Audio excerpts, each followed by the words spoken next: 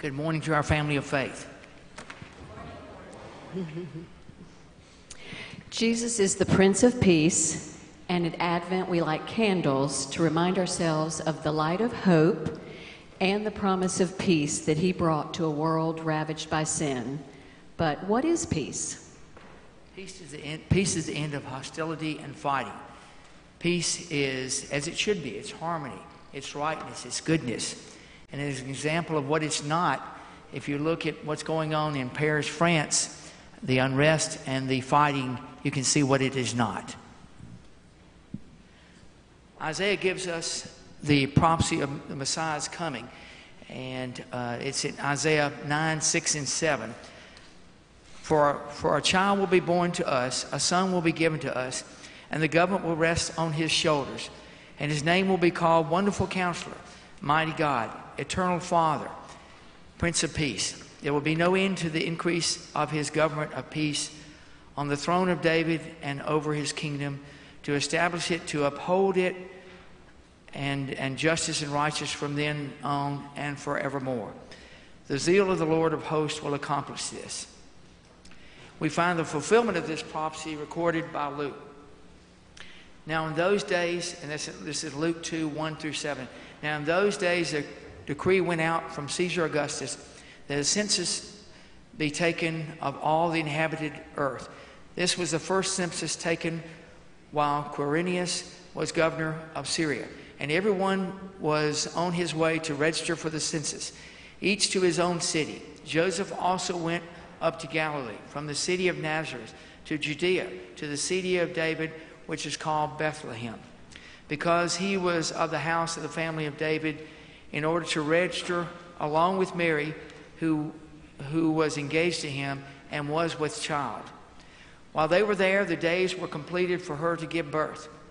And she gave birth to the firstborn son, and she wrapped him in cloths and laid him in a manger, because there was no room for him in the inn. In the New Testament, Paul explains more to us about the peace that's brought to us through Jesus. But now in Christ Jesus, you who were formerly far off have been brought near by the blood of Christ, for he himself is our peace. He abolished in his flesh the enmity, thus establishing peace. Ephesians 2, 13 through 15.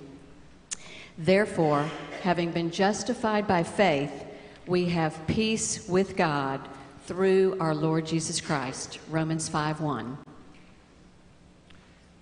Join me now as we go to God in prayer.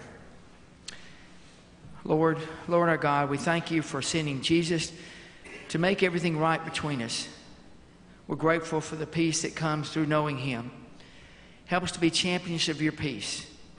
May we be peacemakers in a world torn by sin and strife. Help us to be yours as we wait for you to come again. We love you, Lord, and we pray these things in Jesus' precious name. Amen.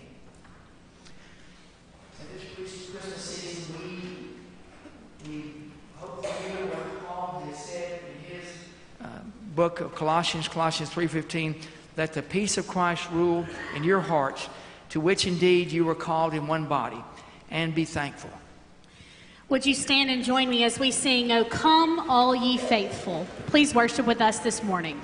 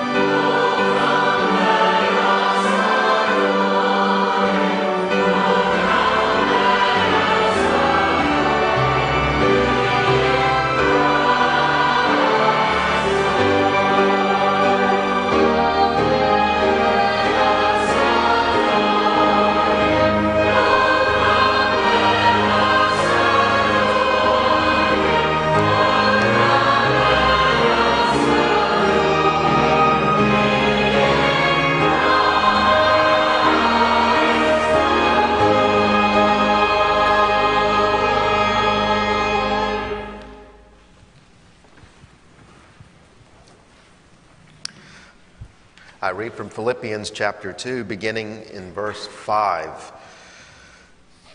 Have this attitude in yourselves, which was also in Christ Jesus, who, although he existed in the form of God, did not regard equality with God a thing to be grasped, but emptied himself, taking the form of a bondservant and being made in the likeness of men. And being found in appearance as a man, he humbled himself by becoming obedient to the point of death, even death on a cross. May the Lord bless the reading of his word. Join me in prayer. Lord, we're thankful for the opportunity again during this Advent season to think about you, your plan of salvation, your Son who came to fulfill that plan, finalized before the foundation of the world, that plan which is the reason that we have life. Jesus solved the universal problem, our sin. And he who knew no sin became sin on our behalf. He drew us to you.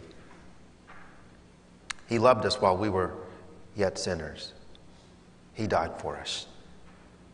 All of that is wrapped up into this amazing story that we acknowledge, that is what we celebrate, the birth of Jesus. We pray once again, as we have gathered in this special place, that you would speak to us. May none of us here come to the conclusion that we've heard it all, we know it all, there's nothing new that can be discerned from this amazing truth that you love us and that you sent your Son. Please bless the rest of our service. Thank you for speaking to us. In Jesus' name we pray. Amen. As you're seated, if you'll join me as we sing It Came Upon the Midnight Clear. And then when we get to verse 2, I invite the children to come down for our time of children's worship.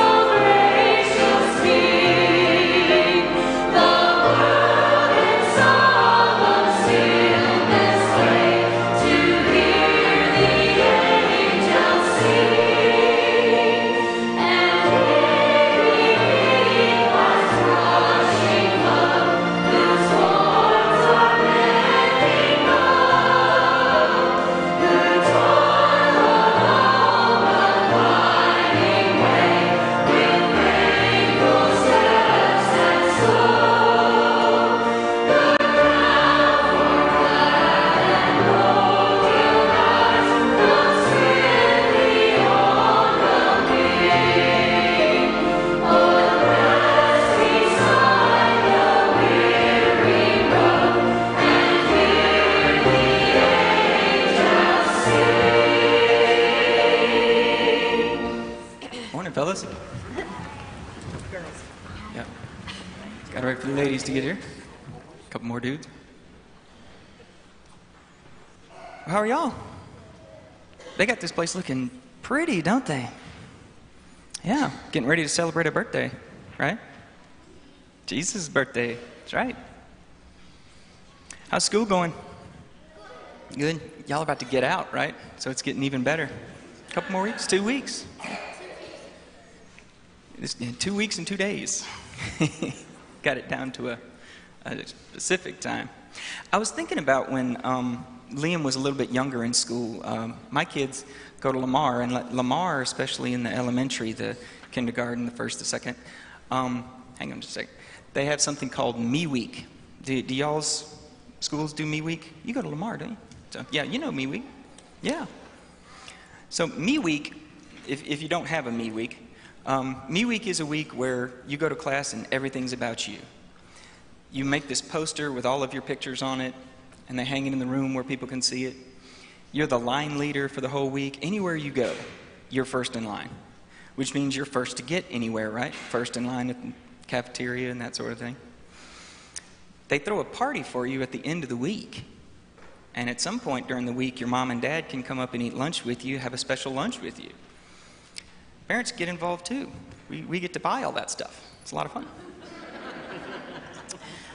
But the point of what I was making, Me Week is an awesome week, and it's all about you. You feel kind of like a little king or a queen of the classroom. You're king of the classroom for a week, right? Your Me Week was last week, so all that's familiar, right? Cool. What would you guys think if you had a Me Week and you got there and the teacher said, I'm going to need you to give up your Me Week? Shook your head there. You don't want to give up your Me Week? It'd be kind of hard to do, right? Kind of hard to give up your Me Week? Kind of hard to give up your king for the week, your queen for the week. Jesus was a king, is a king, right? King in heaven. The scripture that Dr. Park just read talks about what Jesus did when he came to earth, what we're about to celebrate, Christmas. Except nobody told Jesus, you're going to have to give up your crown. You're going to have to give up your me time. In fact, the scripture tells us that Jesus didn't think that being the king in heaven was more important than what he had to do. He didn't get mad at all. More than that, nobody had to tell him to do what he did. Jesus took his crown off on purpose. And he put it down and he came to earth as a servant. You know, you have kings and then you have servants. They're on opposite ends of the pole. He chose to go from king to servant. And when he got here, he healed the sick, he fed people. He was the friend to people who didn't have any friends. He went from as high as you can get down to as low as you can get. And he chose to. Do you guys want to be like Jesus?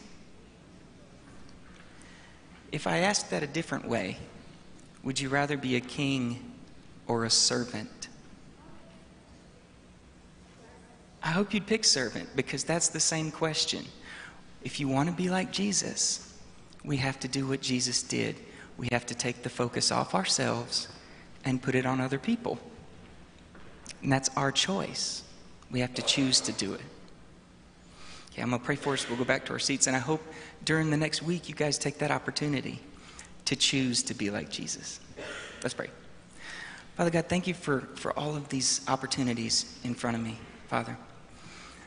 Lord, shine your light on them. Remind them of who you are and what you came to do. And Lord, I would ask that you give them opportunities, opportunity upon opportunity, to show this world your light, to be like you in every instance they can be. God, thank you so much for the promise that you give them, that if they live as servants for your people today, then one day they are kings in heaven with you. Father God, lead us, guide us, and direct us, and forgive us where we fail you. In the Father's name I ask these things. Amen. Thanks, God. As we continue with worship, would you stand as we sing Angels from the Realms of Glory and Worthy You Are Worthy? Messiah's word.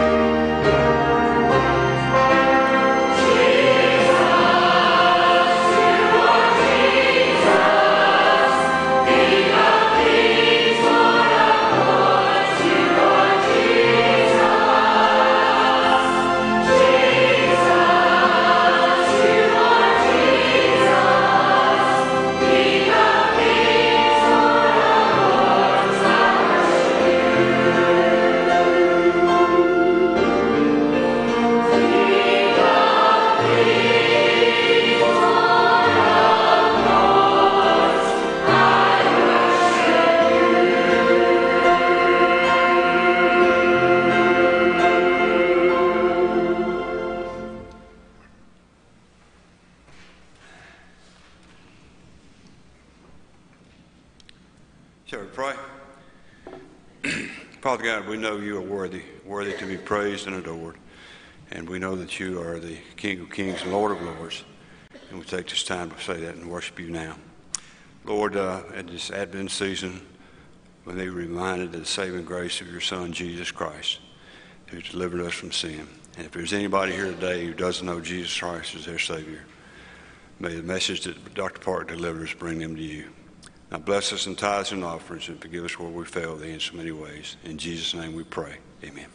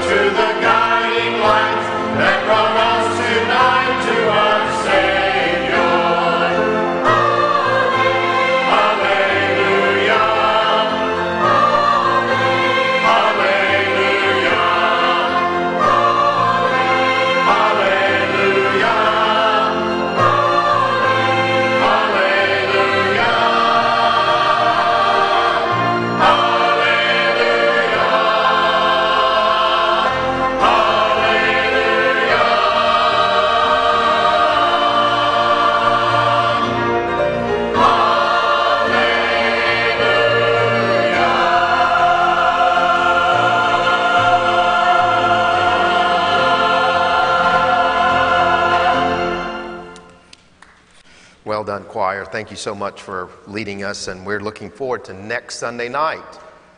You will be here, right? Yes. And you will invite others as well. I had the privilege of going to the Morrison Heights presentation yesterday, and just once again, the Lord moved in a mighty way, and it reminded me of how powerful such opportunities can be. Music, God's gift to us, does well to communicate the gospel. And because you'll be inviting folks that don't come, don't want to hear a preacher, are more likely to listen to great music. And what they don't realize, they get bombarded with the gospel. So, not only come and do your part and reach out to a family member or a friend, and pray for everybody involved. There's a lot of moving parts to make possible what happens next Sunday night. So pray for the voices, pray for the instrumentalists, pray for health, such that nobody loses a voice. Pray for Abby as she's, of course, providing great leadership, and then pray for next Sunday night. Even pray for things that we don't typically think of: sound system, technology, all of that. There's so much that is involved to do what they will do next Sunday night through hard work effortlessly, and we're thankful to have them. In 1954, psychotherapists C.H. Thigpen and H.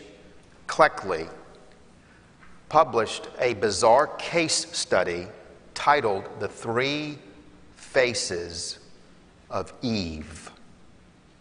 Their client, Eve White, also known as Chris Sizemore, had experienced severe headaches and blackouts. During counseling, her personality fragmented. They wrote, I quote, "As if seized by a sudden pain, she put both hands to her head. After a moment of tense silence, both hands dropped. There was a quick, reckless smile, and in a bright voice that sparkled, she said, 'Hi there, Doc.' The demure and constrained posture of Eve White had melted away into buoyant repose. This new and apparently carefree girl spoke casually of Eve White and her problems, always using she and her in every reference, always respecting the strict bounds of a separate identity. When asked her name, she immediately replied, 'Oh, I'm Eve Black.' Therapy continued for 14 months. Evelyn and Jane joined Eve Black. After therapy, Eve White discovered 18 additional persons inhabiting her mind. Schizophrenia? No. Multiple personality disorder, or at least what used to be called multiple personality disorder. What used to be called multiple personality disorder, unlike schizophrenia, is quite rare. Cases of multiple personality are frequently mislabeled in the popular press as schizophrenic reactions. Believe it or not, the Bible mentions dysfunctional personalities. Just listen to 3 scriptures. First, listen to James chapter 1, verse 8. A double-minded man is unstable in all his ways. Listen to Proverbs chapter 18 and verse 14. The spirit of a man can endure his sickness, but a broken spirit who can bear? And then listen to Proverbs chapter 19 and verse 19. A man of great anger shall bear the penalty. For if you rescue him, you will only have to do it again. Y'all, believe it or not, the Bible also prescribes mental fitness. Listen to Philippians chapter 4, verses 6 through 8. Be anxious for nothing, but in everything by prayer and supplication, with thanksgiving, let your requests be made known to God. And the peace of God, which surpasses all comprehension, shall guard your hearts and your minds in Christ Jesus. Finally, brethren, whatever is true, whatever is honorable, whatever is right, whatever is pure, whatever is lovely, whatever is of good repute, if there is any excellence and if anything worthy of praise, let your mind dwell on these things. Listen to Romans chapter 12 and verse 2. And do not be conformed to this world, but be transformed by the renewing of your mind, that you may prove what the will of God is, that which is good and acceptable and perfect. Finally, our text. Philippians chapter 2, beginning in verse 5, the King James Version reads, "Let this mind be in you, which was also in Christ Jesus." Verse 6, "Who also, although he existed in the form of God, did not regard equality with God a thing to be grasped, but emptied himself, taking the form of a bondservant, and being made in the likeness of men. And being found in appearance as a man, he humbled himself by becoming obedient to the point of death, even death on a cross." As we consider this text from Philippians, a hymn, some New Testament scholars believe a hymn of the early church that Paul quotes.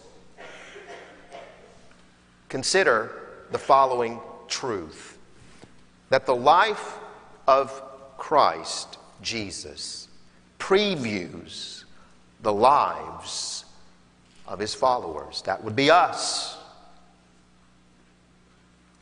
Jesus, he hung on a cross. His followers take up their cross daily. Jesus died for sinners. His followers die to sin. Jesus rose again.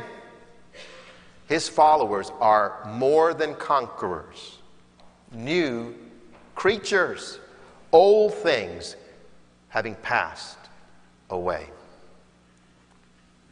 He became fully human. And so the Apostle Paul exhorted not only the Christians at Philippi, but as well the Christians in Meridian with this passage from Philippians chapter 2, verses 5 through 8. In his book, Knowing God, J.I. Packer wrote, "How are we to think of the incarnation?" Now, I interject. The incarnation is that theological term that refers to the Christmas event. It's a Latin word that we now have as an English noun.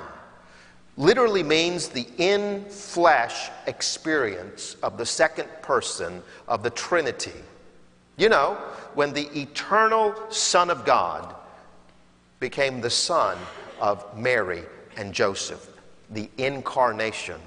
J.I. Packer, that great theologian and author, wrote, "How are we to think of the incarnation?"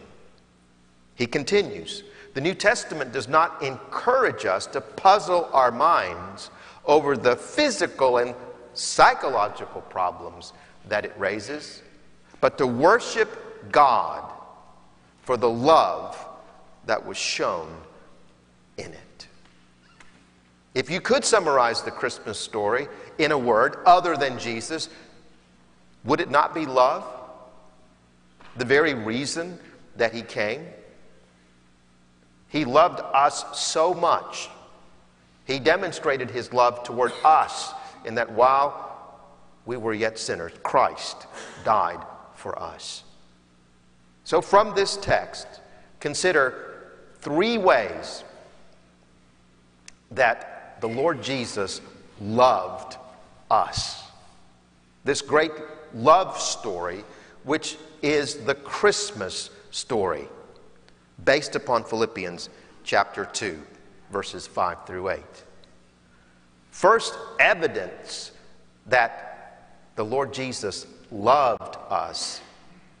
First point, Jesus surrendered his prominent position. What was that prominent position? Of course, we heard it well during the children's message. Thank you, Jason. He's King of Kings, right? He's Lord of Lords. Jesus surrendered his prominent position as God. It's God. Look at Philippians chapter 2, verse 6 and 7. Who, although he existed in the form of God, did not regard equality with God a thing to be grasped, but emptied himself, taking the form of a bondservant and being made in the likeness of men. The Greek verb translated to empty denotes to give up or to lay aside what one possesses. To give up or to lay aside what one possesses. In 1889, Englishman Bishop Gore addressed the following question. To what does emptying refer?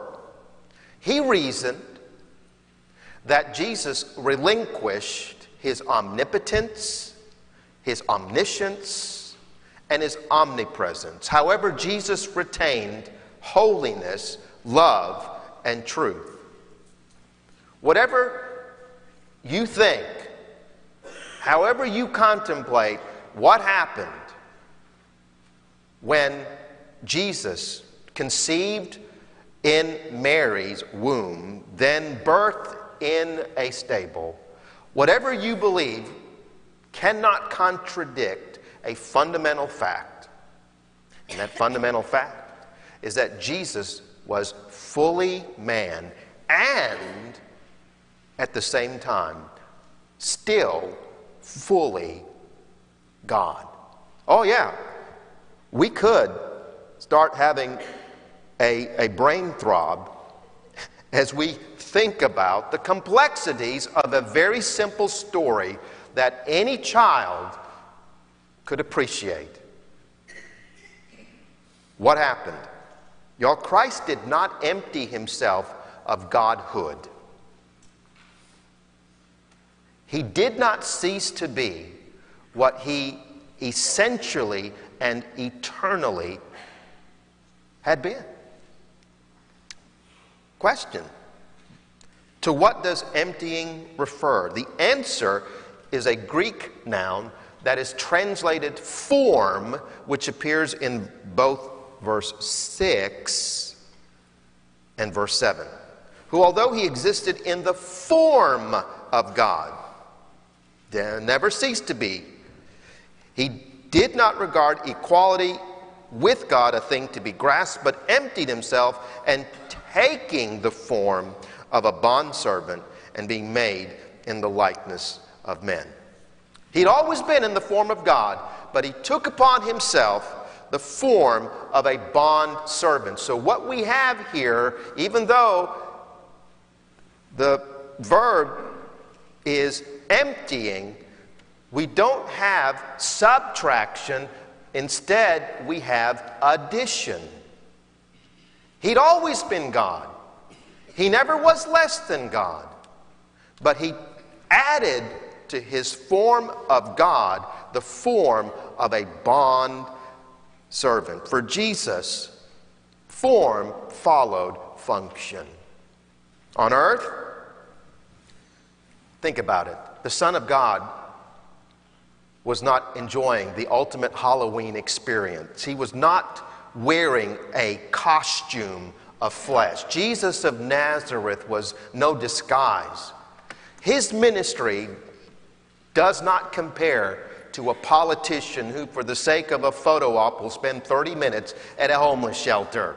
No, the Son of God traded his glory for humility. He willingly limited himself, willingly subjected himself to the authority of the Father. Therefore, what he did, recorded in the Scripture, was not equal to what he could have done. But he willingly limited himself. He willingly submitted himself to the Father. In his exhaustive systematic theology, Millard Erickson explained, picture the following analogy. The world's fastest sprinter is entered in a three-legged race where one of his legs is tied to the leg of a partner. Some of you can remember, I'm asking for you to recall. Some of you can remember participating in the joy of the three-legged race. I don't think we're doing that tonight, although I saw in the evangel that there'll be games tonight. I don't think there'll be any three-legged races. Hope not. Not based on how much I'm eating tonight. I'm not doing it. Erickson then follows up with that regarding that world's fastest sprinter. Could it be that fella from the Caribbean, Usain Bolt? Yeah, let's think about him. In such a situation, Millard Erickson explains, although his ability is not diminished, the conditions under which he exercises it are severely restricting. Millard Erickson continues in his explanation. Or think of the world's greatest boxer fighting with one hand tied behind his back. Or a softball game in which parents competing against their kids will reverse their usual batting stance. Right-handed batters batting left-handed, or left-handed batters batting right-handed. In each of these cases, physical capacity, in essence, is not diminished, but the conditions imposed upon that physical ability mean that actual performance will be limited. The second evidence that the Lord Jesus loved us, demonstrated through the Christmas story, is that Jesus left his peaceful home. And that peaceful home, of course, heaven. Look at verse 7 and the first part of verse 8. But emptied himself, taking the form of a bondservant, and being made in the likeness of men, and being found in appearance as a man. We cannot appreciate what he gave up when he left heaven. Y'all, we have no idea how wonderful heaven is. Can't wait. I think the best book on heaven is by Randy Alcorn. I don't know if any of you have ever seen that book. It is an amazing book. I get no money for this commercial. It's this thick, and it's organized as question and answer, and then, of course, substantiated by Scripture. If you wanted an excellent book on heaven, Randy Alcorn is a great resource. But even Randy doesn't know as much as my mom does. My mom's got a head start. My mom's cheating because since October of 2010, my mom's been there. She knows exactly what it's like. I think, as I think about my mom, I just think I don't know the word. It's kind of amusing to me, but that's just not a good enough word. My mom barely graduated from high school, barely. Didn't mean that she wasn't unintelligent, but that school was really not her area of expertise. But she did graduate from high school. My dad, on the other hand, medically trained. He's a doctor. My mom's son, she only has one son. I have a PhD. My mom has one daughter, and my sister has college courses under her belt. And all of us combined know less than what my mom knows right now, because she's enjoying the presence of God. Biblical studies is supposedly my area of expertise, and mom's running circles around me in what she knows.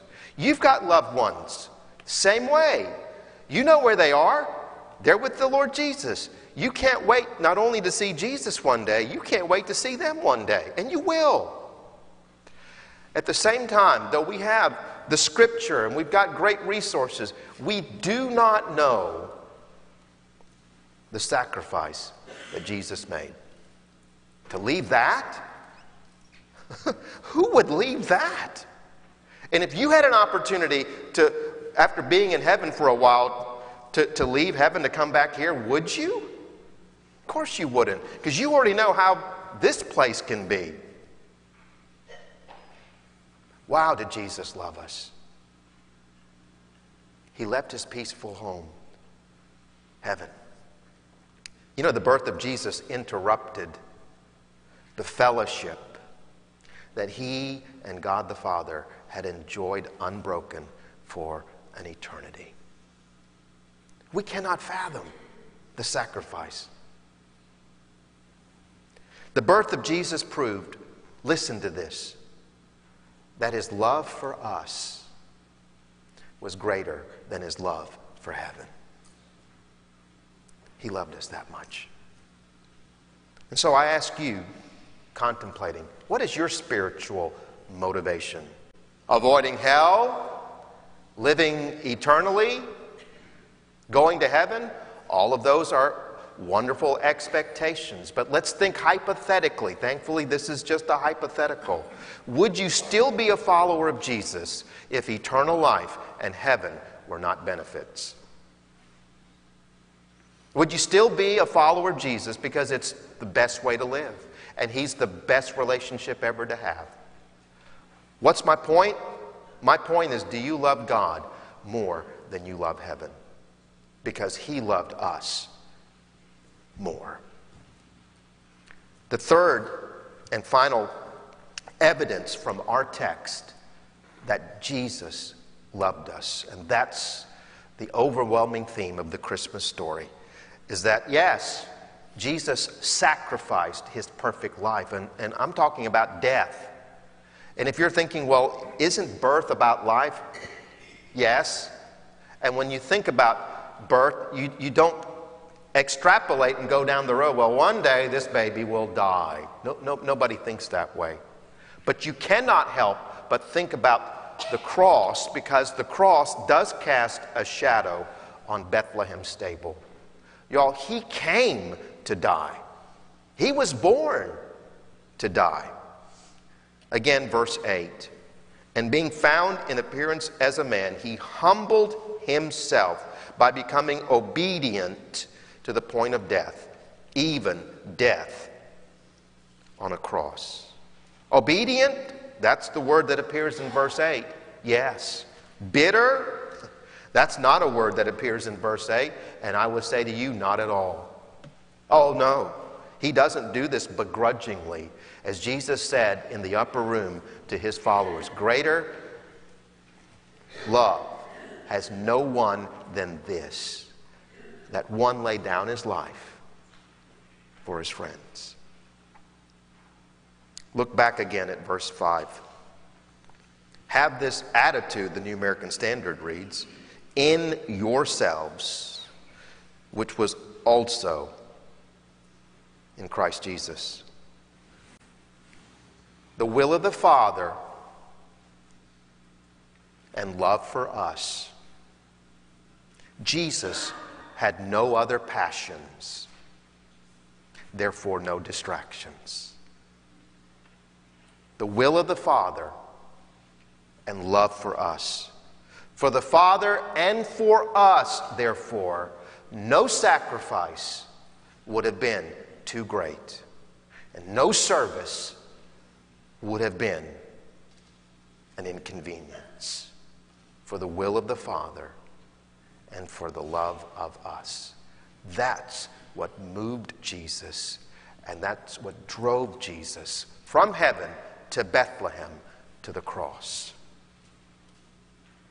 What about your church commitment? Well, let's just talk about your spiritual commitment.